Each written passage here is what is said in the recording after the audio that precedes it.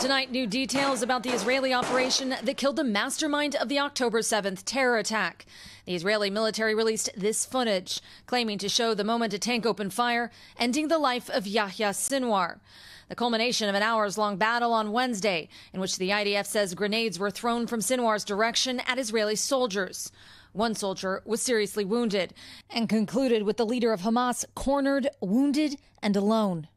President Biden in Germany today, hoping the moment marks a turning point.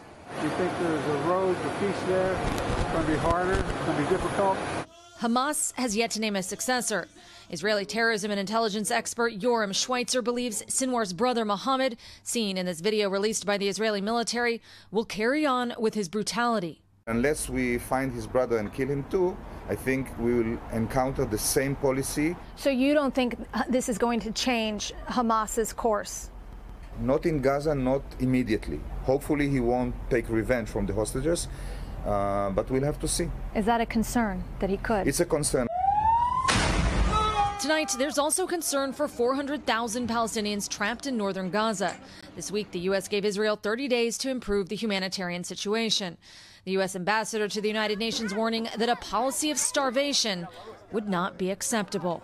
Secretary Blinken arrives in the region next week. He hopes to convince the Israeli prime minister to stop the war in Gaza and begin serious considerations about what comes next. Thanks for watching. Stay updated about breaking news and top stories on the NBC News app or follow us on social media.